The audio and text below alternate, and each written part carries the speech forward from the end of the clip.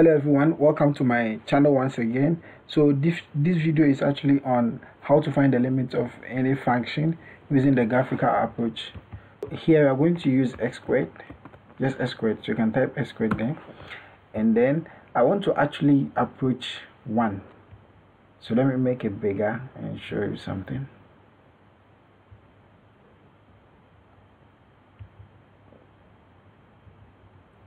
Alright, cool. I want to find the limiting value at 2. So that means that the limiting value at 2 is 4. So that means that if I use the right, it should give me 4. If I use the left, it should also give me what? 4. So this is what we are going to do. We are going to create a slider for the right and for the left. So this is for the right, so I'll name it R. I'm approaching 2. So my minimum should be 2.001. This is the right and my maximum.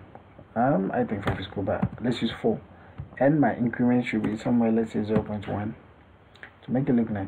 And the animation is decreasing because I'm moving from the highest to the lowest. And the next thing is to create for the left.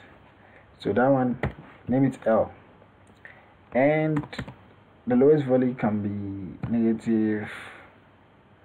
-1, which is cool, and we are approaching 2, so 1.99.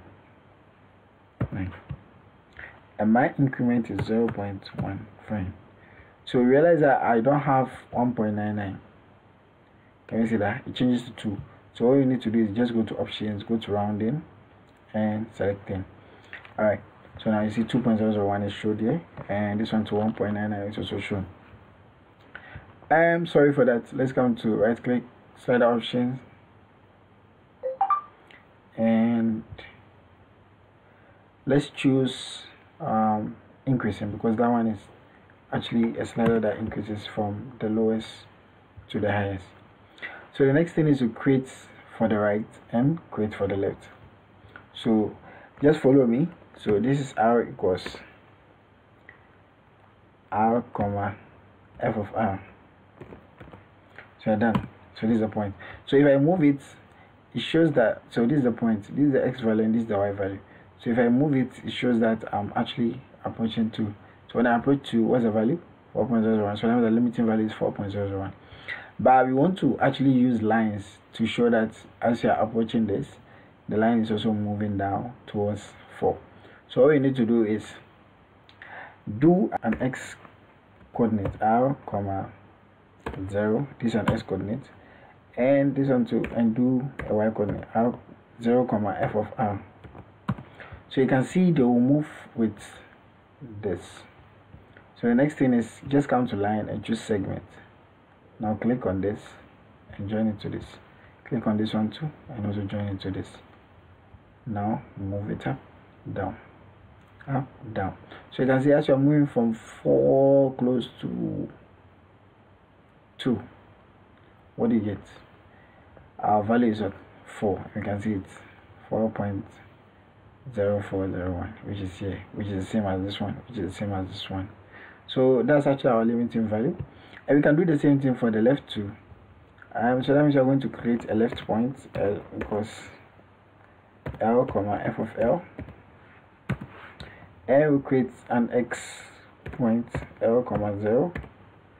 I will create a y point, or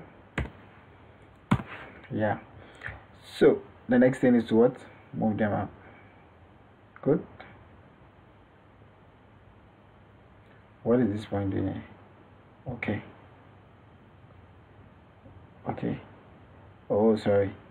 0 comma f of L.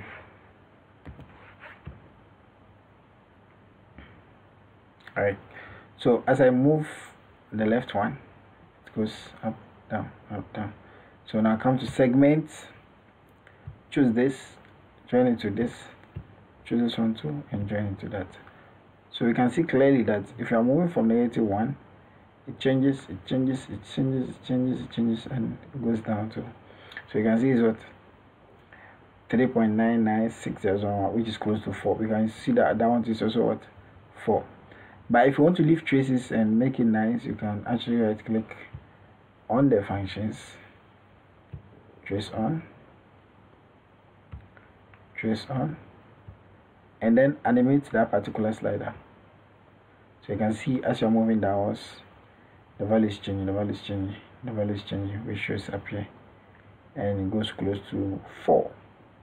So which shows that we are actually applying the rules of the limit. So we can animate for the y-axis too, and you can also leave your traces on if you want. So right click on it, right click, done.